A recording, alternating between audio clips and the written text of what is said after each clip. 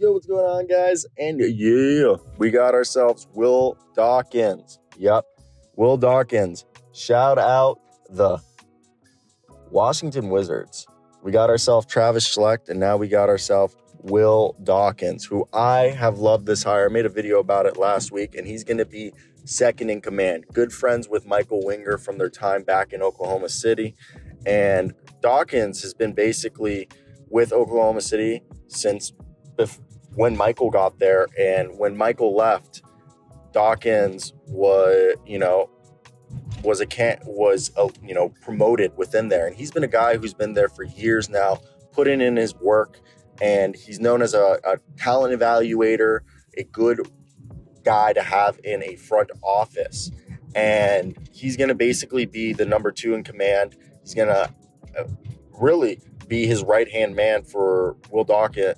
Will Dawkins will be Michael Winger's right-hand man, and he's a good, it seems like he's really, really good friends with Michael Winger, and there's going to be a good relationship and a good communication. And that's something that Will Dawkins is known for, is that his communication skills are second to none. Same thing with Michael Winger, like a very good talking. This guy has been with the Thunder, since like the beginning of last decade, since 2009, when he started, as a video coordinator and eventually becoming the VP of basketball operations in 2020. And this is a guy who basically had a hand in selecting every draft pick in the last 10 years for this Thunder's franchise, from, being a part of getting themselves Shea via trade in the Paul George trade, to going out there drafting guys from, Andre Roberson campaign, Reggie Jackson, say what you want about them, but they were valuable for the team at points, okay?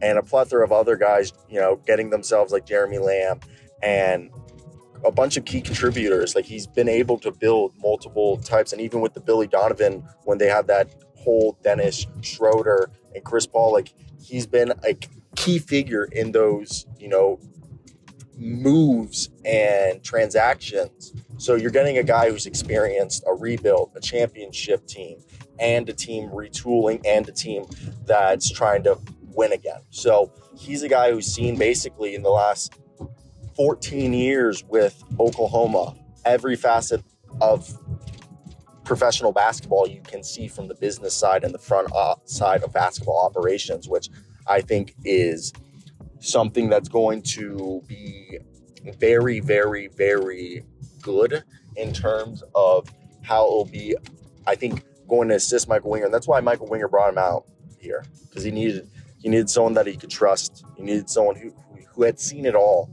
and came from the ground up, and which I enjoy seeing.